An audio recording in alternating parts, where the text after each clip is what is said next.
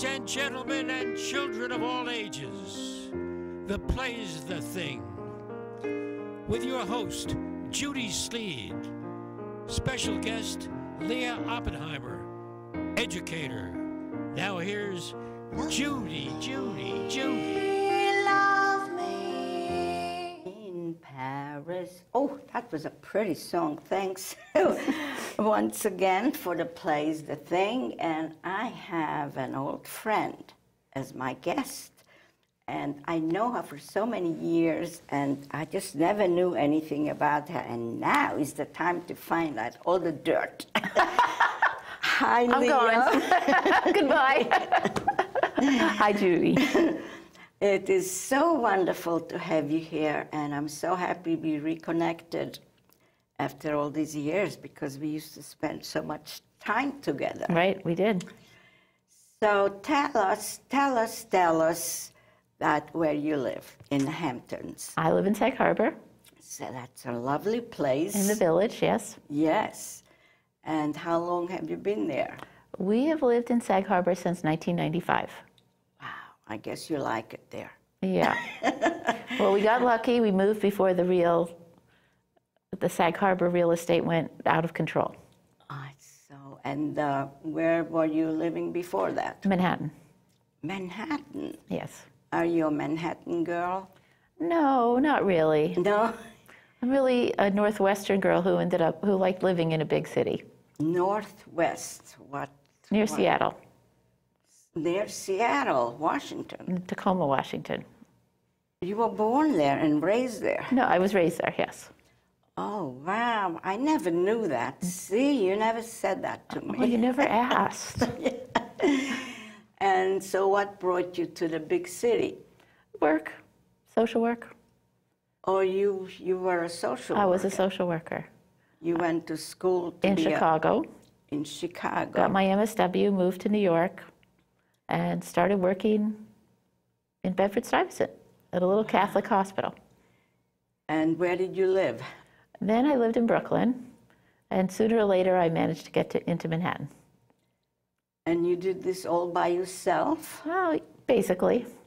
Basically, well, that's great. And your whole family is still on the there? West Coast, yeah. Mostly they're in the West Coast, yeah. And you go back to visit? Sometimes. So how big is your family, I mean, before you got married? Well, it's sort of all over the place, you know. You know what they say about staying with your family? After 3 days, like dead fish, it starts to stink. No, that's what my question was. My question was, I didn't expect that. Like how many siblings you have? And well, including my stepbrothers and sisters, I had 8 siblings. Wow. Steps? Yes, my families were a blended family when I was about 11. My father remarried, and there were a whole bunch of us.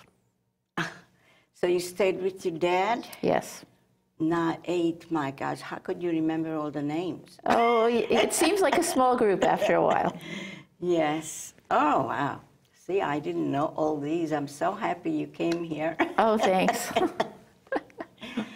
And I know your husband. How did you meet him? Oh, we met in a nursing home. My gosh, you were not old enough to go to the nursing home. We met at a nursing home. We were both doing AIDS work. It was 1988. AIDS work. HIV/AIDS work.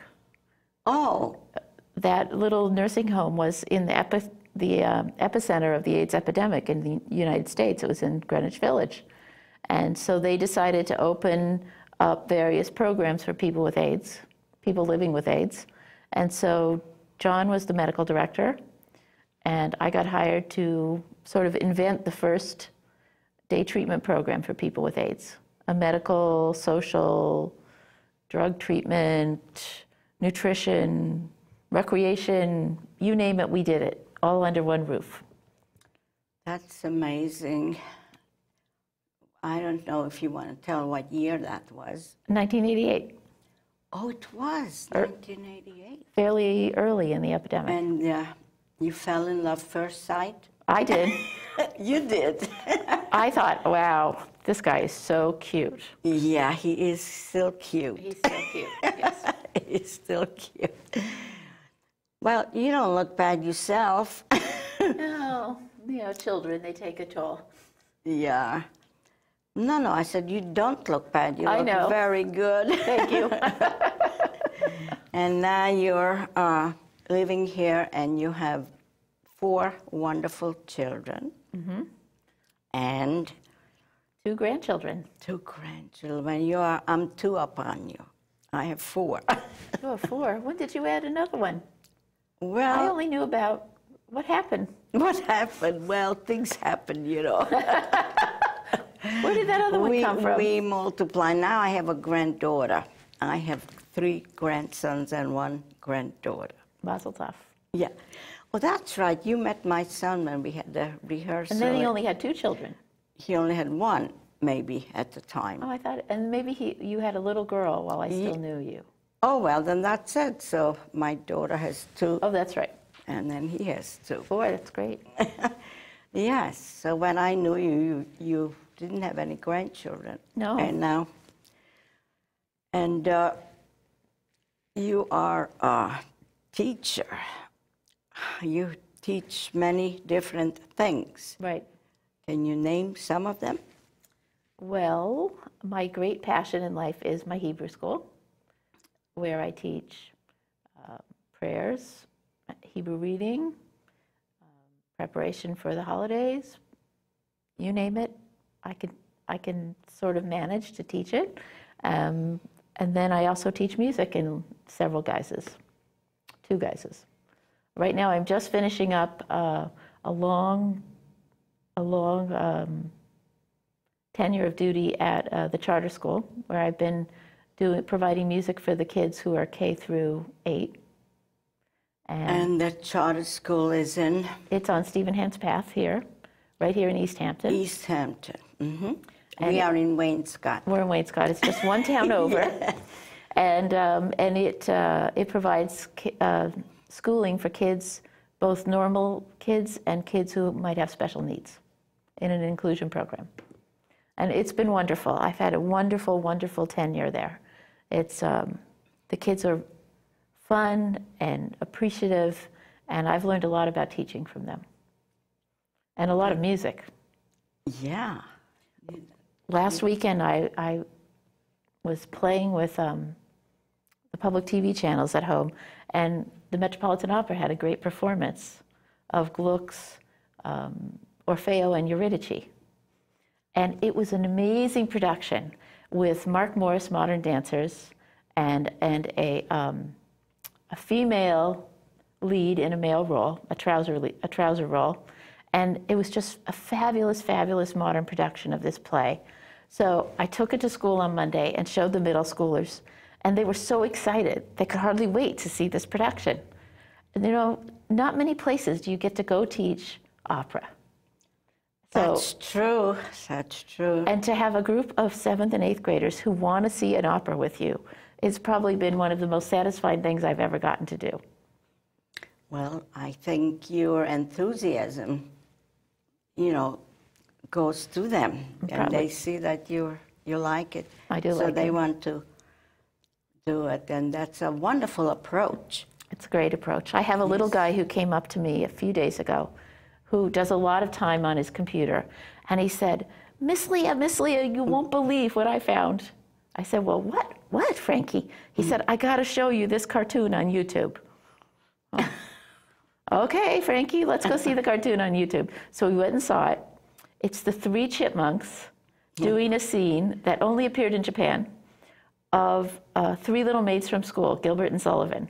Oh, And we did Gilbert and Sullivan 3 years ago in my program, and he still remembers. He's only 12. That was very exciting. oh yes.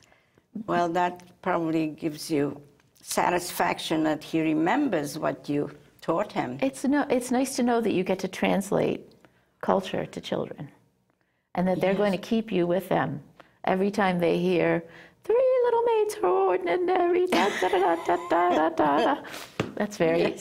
That's a great feeling. It sure is. And you still do And then I run baby music. baby music. And I remember when you asked me to come to your group, and Yes. I went there with my camera. And got a car ticket parking. Oh, you remember Oh, I felt so that? bad. Oh, but it was waived. Oh, that's good. Because I told them that I went to Leah, and it's her fault. So they said, okay, we're going to ticket her. They never found me. Oh, gosh, see, you have a good memory, too. Oh, yeah. Well, okay, I'm going to show this picture where you were teaching, and then maybe you could explain this, what's happening when we, oh, he said put it down. Well, Music Together is a music program for children, small, very small children, 0 to 4, and their parents, grandparents, or caregivers. And an adult brings a child to the program. Right now we meet at East Hampton and also at the Children's Museum. And they do music with their babies. And that's you standing up there. Sort of pontificating, that's me. Oh, I love that word. And here's another one. Oh, that's one of the favorite activities, the parachute. We do a lot of waltz-type rhythms and beautiful wavy songs with my parachute. And usually there's a lot of babies right underneath that parachute if you see people down there. And the babies sit and look at the colors, and they listen to their mommy singing, and they watch the colors waving up and down, and they are so happy. Well, this is amazing. So because I watched you, you work very hard. You move around a lot. Yeah, it's hard work. Yes, and here's one more. Did I show this before? Or No, I don't think so. No, there we're setting up for an activity. If you notice, there's babies on people's laps.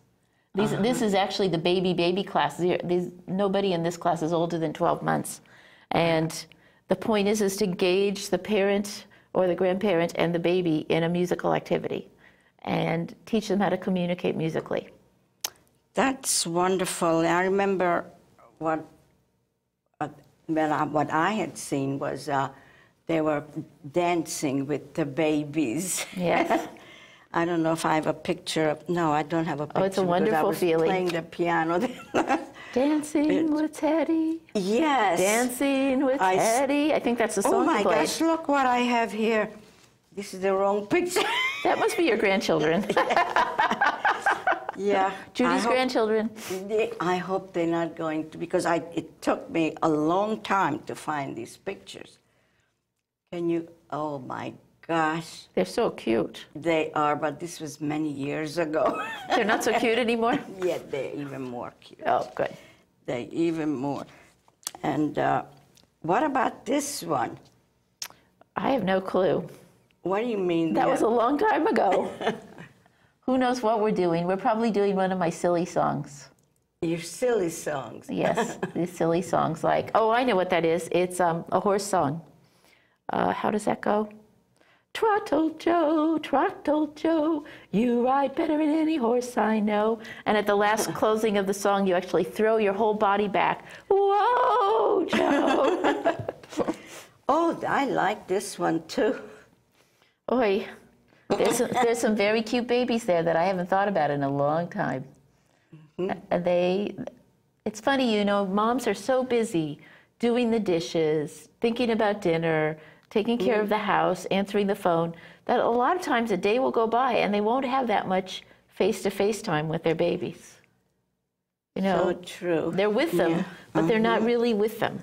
And so music class often gives moms a chance to really tune in to their little guys, or grandmas, or grandpas, or dads. I've had some wonderful dads in my class. And over here, you're showing your elbow. What does that mean? Who knows? Oh, I know. Shake it on your elbow. Oh. Probably we're touching our elbow for some musical reason, long gone for me.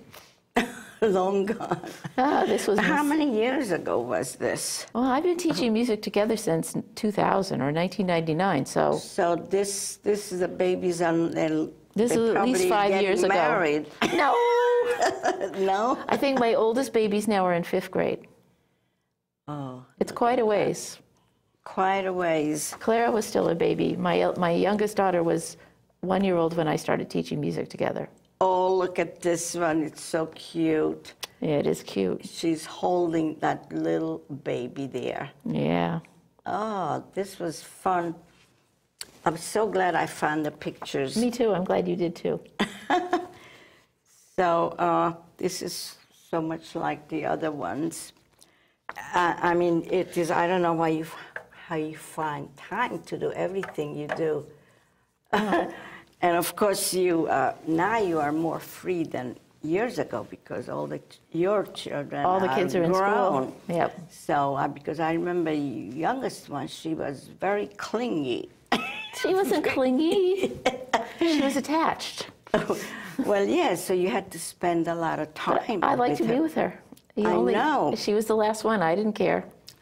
She could be as attached as she wanted because they grow up whether you like it or not. Oh, my gosh, they do so fast. Right, so you might as well hold them while you've got them. Yeah, my last one was also right. clingy, and I liked it. Yeah. So, and you also help out sometimes at your husband's work? No, we try and avoid each other whenever possible. Occasionally, I do help out in the office once in a while. Yes. But we have such different work styles that... So he doesn't listen to you. He listens to me. But he's not doing it. He doesn't like the... I tend to be a little scattered. Oh, really? Oh, really? I never knew that about Yeah, right. How can you do all these things? Well, that's probably why I am scattered, but I think it's a gift to be able to have so many different kinds of things in your life. Right. So what kind of a doctor is John? He's an internist. Internist. And how long, since he's been a doctor like for 30 years? Yeah, I think yes. Well, he went to medical school, graduated from college in '78, and then he started right into medical school. So he's been a doctor a long time. I guess 30 years. And he has a very good practice. He's a nice-sized practice. He's also HIV certified. You know, he's certified to take care of people with AIDS and HIV virus. And he's also my doctor. Yes. Yes, he's really very relaxed, very calm and relaxed. He doesn't give you concern about anything that's happening. No. Which is very, reassuring. He doesn't panic about stuff. Yes, just like me. Oh, no, you're never anxious, right? Really. Now, you have, I met your sons at the time, they were very little, and now I wouldn't be able to recognize them. So what happened? Your oldest one is Nathaniel. Yes, he's at Roscoe. He's a junior at Roscoe.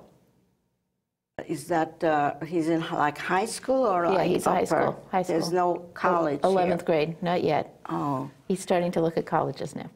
I can't believe it. And what is he taking up? I don't know, but he really loves international relations. He spent a lot of time traveling in the last couple of years, which is sort of strange considering he's only 17, but he went to Singapore last summer, arranged the trip himself, paid for a good deal of it, and he went to Africa this year, the Middle East. Oh my God, aren't you scared when he goes there? Oh, he's always with good people. Or, we know what he's doing. He's a very responsible young person. It's amazing. He was always a very bright child. He's a mover. And Hank, oh, he is adorable. He was your sweetheart. Yeah. Come on, you have to have full disclosure. Judy was Hank's piano teacher. Yeah. And he still remembers. I was so shocked. I was so pleased when a few years later he just came up to me and he said, "Hi, Mrs. Sleed," because most kids wouldn't even bother. Right. And he was just so warm and friendly. He's a good boy. Yes. And he spent some really nice time with you.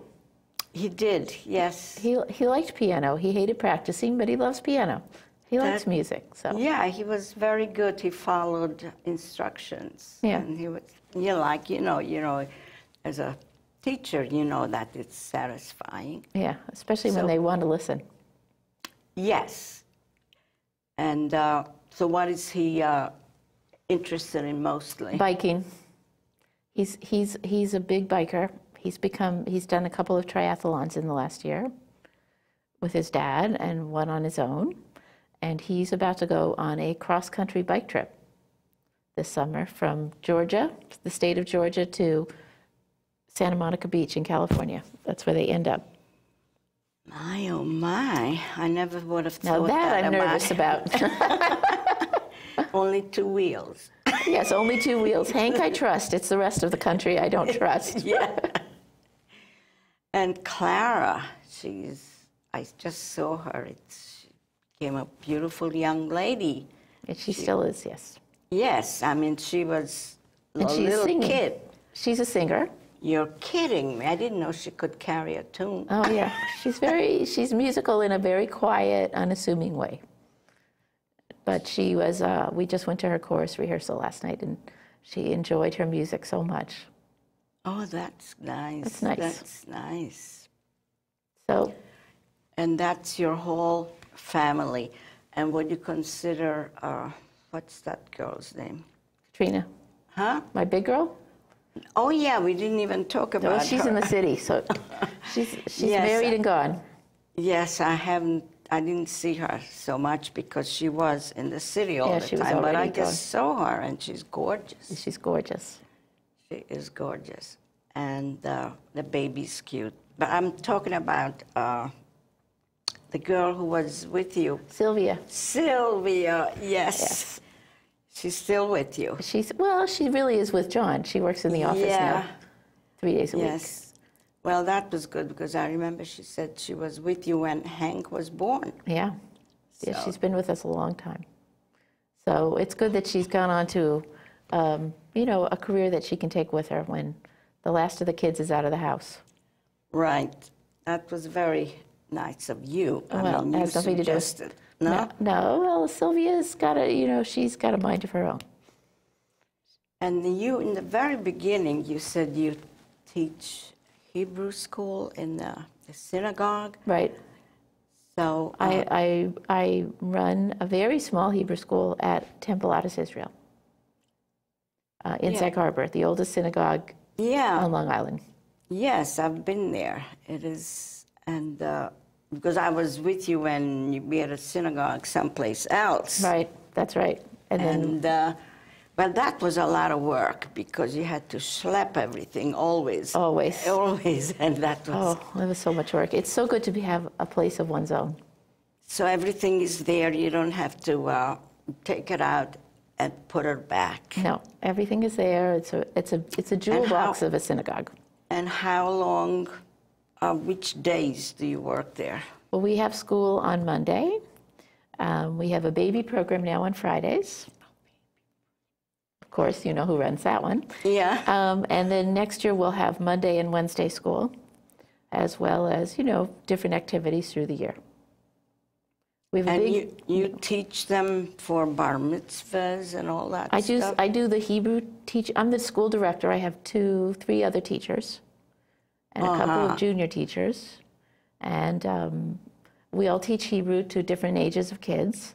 And then we do prayers and holiday customs and holiday celebrations. And what else do we teach? A lot of ethics and a lot of midrash, understanding sort of the big ideas about God.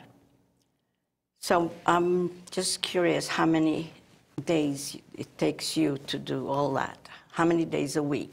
Well, I've done it so long now that, you get used to it. But it's a good 3 days of work a week.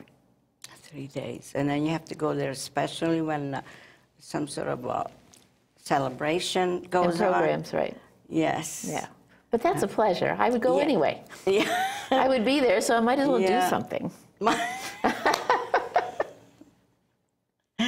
You are wonderful. I have so many nice memories about you and your whole family. Thank you. You are very, and I remember you were doing things for each holiday. You made the kids craft and all that. Right. And that, And we still that do. was, yeah. Oh, yeah. Our latest project is we made a full, probably the size of 2 of these glass squares. we got a big piece of canvas and we made the Jewish year in a circle. Sort of it's almost like a mandala. There's a symbol for each month of the year and the name in Hebrew and English. And then around it is stars and moons, and I'm going to put the kids, each student's name will go around the whole year. That's nice. It's really pretty. It's going to be a very nice work. And it's going to hang over there. We'll put it in the synagogue somewhere. In the synagogue. And I've seen you at the East Hampton Jewish Center. Yes. You were doing something with the kids? Well, all of the synagogues out here got together for Yom Ha'atzmaut, Israeli Independence Day. Uh-huh. And I was working on a map project with the children. A map? A map project, the map of Israel. Mm-hmm. Sort of like guess where this picture goes, guess where the name of the city goes or landmark or whatever. Oh, so it was sort of like teaching them geography. Yes, so John and I spent, I draw, my drawing skills are nil. But John fortunately draws really well. We spent a whole afternoon painting and drawing the map of Israel on a big piece of cloth. It was actually sort of nice times spent together. It is. Did he ever see it? Oh, yes. Oh, it dried on the kitchen table, so he saw it quite a bit. No, but he didn't go to the celebration. No, I think he was on call that weekend or something. Oh. Well, Leah, I'm so happy to find all these things about you, and now I know where to go if I want something done. Yeah, you just hope I'm there when you get there. And, well, you are a pleasure, Thank as you. always. And would you believe we've been sitting here and just Schmoozing. talking for half an hour. Well, thank you for inviting me. I'm really pleased. Bye, everybody. Bye, everyone. Goodbye. Thank you.